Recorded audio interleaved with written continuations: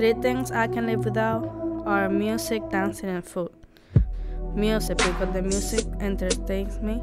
Sometimes when I'm sad, it changes me. It makes me happy. I like old songs that have a rhythm that makes me move, and with a positive lyrics.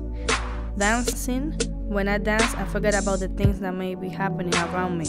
The person who has influenced me the most is my mom, because I live with her and have never been away from her. She teaches me a lot of things.